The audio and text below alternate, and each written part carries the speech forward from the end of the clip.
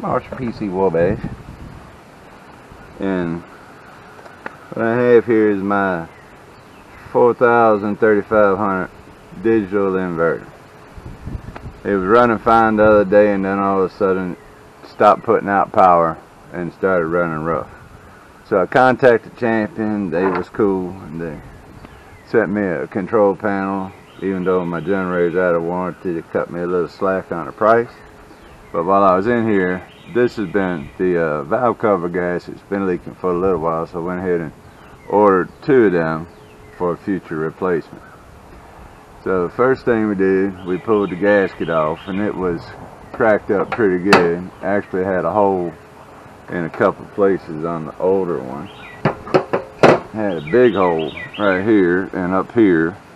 So, and then this started deteriorating down at the bottom. So that's why we had to fix it.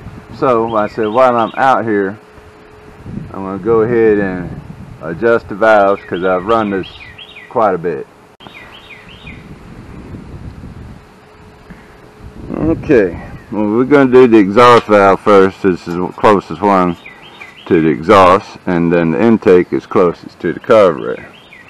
So the first thing we got to do is loosen this 10mm bolt up, which is the nut, which is the locking nut.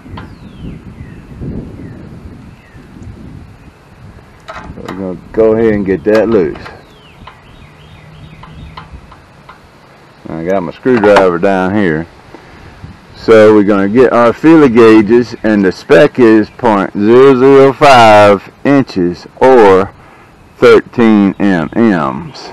Alright, we pulled on the handle, got the intake closest to the carburetor fully down, so that's locked. Now our exhaust, which is right here, is open. Behind the valve, and tighten this down till it touches the feeler gauge. You want it tight, but not so tight you can't move it. A little slack. So we are there, right there. I've finger tightened that lock nut. Still good. A little slack. And then we're gonna lock that lock nut down and check it again. And we are still good. So I gotta pull on the cord over there, which is hard to get to because it's not a straight out pull, which would be easy. It's kind of a funky little pull, and I gotta watch this side while I'm trying to pull that side. The object of the game is get this to lock back down. See how them valves started moving. Now they're at one position. Now they're kind of even with each other. Now the intake, or the out, there we go. Exhaust just went down. This is up, and that should be fully down right there, and we got a little play right there, which is good. I might have to go back and adjust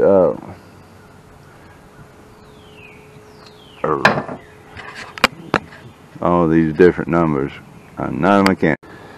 Let's go back and start that over. I went back to the exhaust side, which is a little loose. The intake side is fully down. What I did, I misread my numbers. The exhaust side is 0.07 to 0.09. So 0.07 inches is the top number. 18 mm is the bottom number. So stick this feeler gauge back in here, and it does not fit. So what we had to do is start this process over again. Loosen up that lock nut. Loosen up the little valve here. Get this feeler gauge back in on the correct one. 0.007. Completely on the there was no plate at all. It was locked up, but not, yeah, but anyways, whatever I'm talking about, it was no feeler gauge room at all. They was right jammed on top of each other. Now we're going to go back over to the intake side, which is a 0.005. So let me find that one again.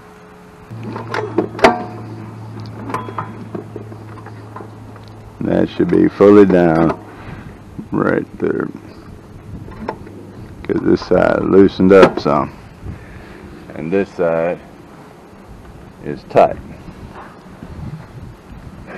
So let's see what this side brings us. It says 0.005. Will we even have to adjust it? It's a little loose, so we're going to give ahead and give that a little adjustment too. Okay, so we got our 0.005, which is the correct one. Get in here where our valve is. Turn this till it touches, but not lock it down. That should be good right there. So now my valves are not so tight they can't move. So that's good. Now we got our cleaned up valve cover, our brand new gasket, which has a little rim down inside here that sits in this little outside rim. So and then you want this part against the machine, the nice solid side, and all this kind of has its own little, everything fits in here. Got little grooves that go in this groove, outside sits down in here. So you just put it on there, make sure everything's lined up, work your gasket around there slowly, because you don't want to be rough with it, because it is a pretty tender gasket. But now you see how it sits right down in its groove all the way around. So that's good.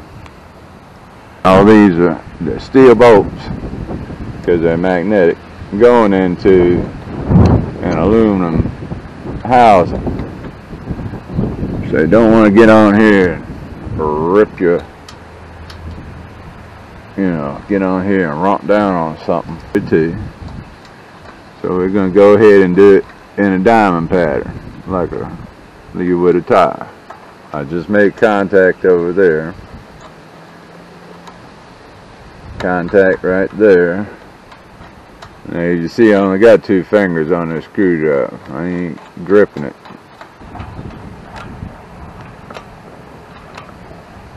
And that's pretty good. That feels nice and snug.